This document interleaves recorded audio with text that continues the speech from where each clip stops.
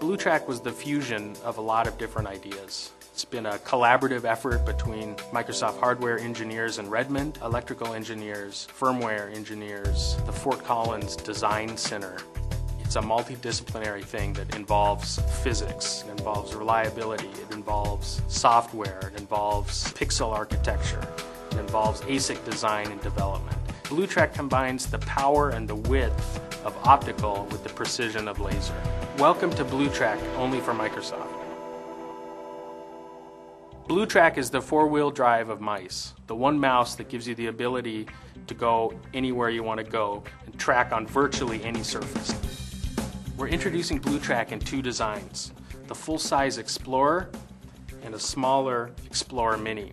So there's a couple of things about the optics and the electromechanical architecture of this mouse that make it track really well on virtually any surface. For one, we have a very large beam. BlueTrack is the world's most advanced tracking, 4 times larger blue specular optics.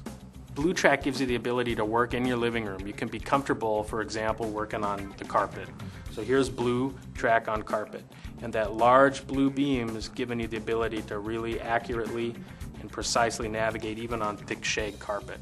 So you can think if my hand represents the carpet fibers, a small laser beam can come down and get trapped in between these fibers and not scatter out.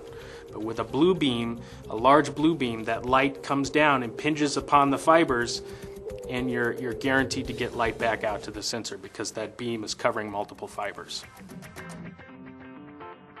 So here, let's try the full-size Explorer mouse on granite. Previously, laser mice have struggled on these surfaces, but you can see here that the BlueTrack works, tracks, and just doesn't skip a beat. So there's blue on marble, and here's blue on granite. Wood is a common surface in your house. You may have a shiny mahogany table.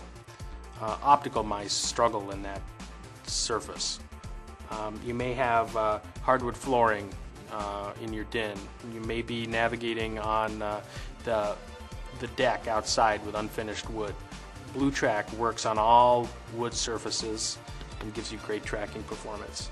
The combination of the large beam, the specular optics, and the blue wavelength that gives you the more exact picture of the surface.